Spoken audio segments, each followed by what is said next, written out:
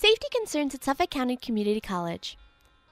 Students at Suffolk County Community College are constantly being put into unsafe conditions while walking to class, on sidewalks, and in social gathering areas.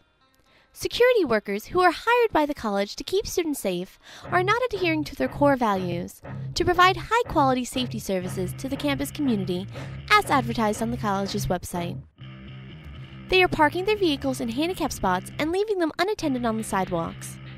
Plant operation workers are leaving their trucks unattended in the quad, where students gather to socialize. By parking in handicap spots, they are forcing students who are disabled to find alternate parking, possibly further away. Students who are walking to class or to their cars have to walk into the road to get around security vehicles that are blocking the sidewalks.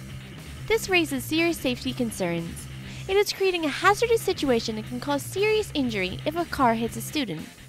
While they can park on sidewalks and in handicapped spots, students are left with no choice but to park in unmarked stalls and on the grass due to lack of parking spaces, and risk getting a ticket because of overcrowded parking lots at the Ammerman campus. Something has to be done about this. Administrators must take action to ensure the safety of all students at Suffolk, especially when they're the ones imposing it upon themselves.